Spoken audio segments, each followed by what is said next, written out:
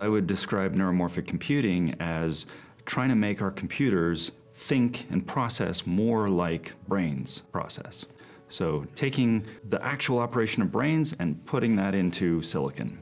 The inspiration for neuromorphic computing goes back really all the way to the first earliest days of computing itself. If you look at the early papers by von Neumann and Alan Turing, they actually talk about neurons and axons and synapses.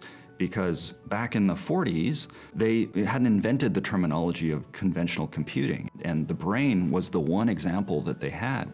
At the very basic level, neuromorphic computing is throwing out everything we think we know about computers and processors and computing in general, and looking at how biological brains compute.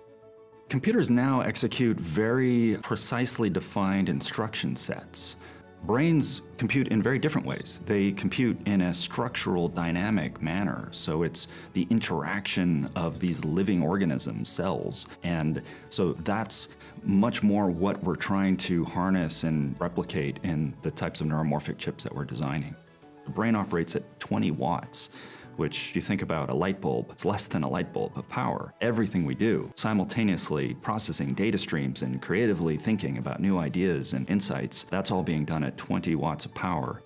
So neuromorphic systems will solve problems that involve interacting with real-world data in time. So speech and video, robotics, where you're moving things through space in time and responding to external events, especially where there's unexpected adaptation that's required.